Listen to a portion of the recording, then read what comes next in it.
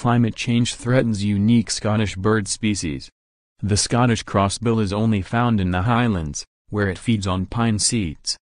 There are thought to be more than 6,000 pairs of the woodland bird, which is currently on the amber list of species of conservation concern. However, the State of the UK's Birds 2017 (SUKB) report places the crossbill among those at risk of disappearing due to the effects of climate change. The report reveals how the distribution, numbers and behavior of birds in the UK are altering because of a changing climate. Some species are already moving northwards in response to average summer temperatures that have increased by nearly 1°C since the 1980s. Many rarer breeding birds are at a high risk of extinction, however, based on projections of how climate will become less suitable for them. The Scottish crossbill, which is not found anywhere else in the world, is one of those thought to have a high likelihood of extinction.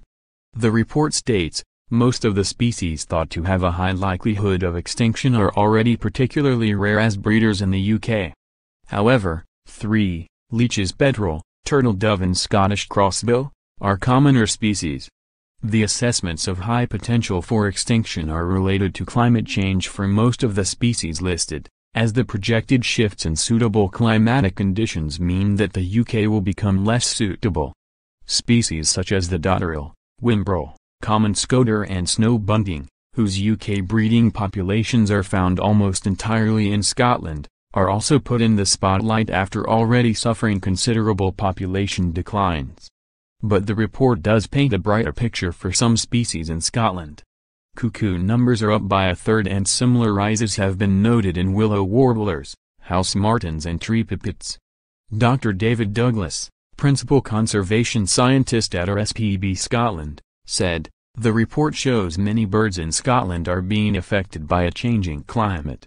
For some birds this means they are becoming increasingly vulnerable to UK extinction. Other birds appear to have thrived in this warmer, wetter climate, which has allowed them to expand their range further north,